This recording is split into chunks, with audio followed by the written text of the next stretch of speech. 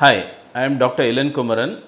I am a corneal transplant, refractive and cataract surgeon.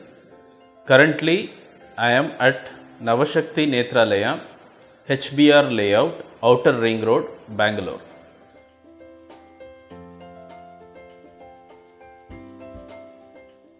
Very rarely, headaches, that is migraine headaches, can also be associated with eye-related problem. These are called as aura. Most often, it is either, we call it as scintillating scotomas, that is dancing black spots in front of the eye, a decrease in vision, or inability to focus. In some cases, it can be associated with either the swelling of the eyelids or the eye itself.